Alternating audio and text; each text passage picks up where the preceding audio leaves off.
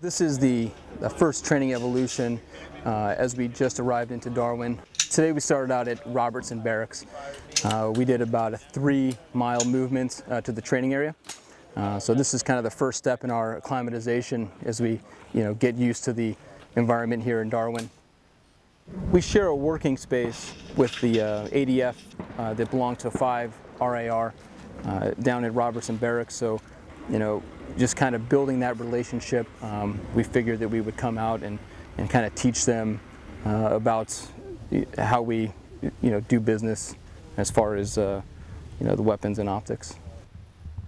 We were invited by the company staff from Alpha Company to come out here and I guess get a familiarisation of the Marines' weapon systems. There's definitely a deep sense that the Marines know what they're talking about when they explain the weapon system. They know their weapon inside out, definitely.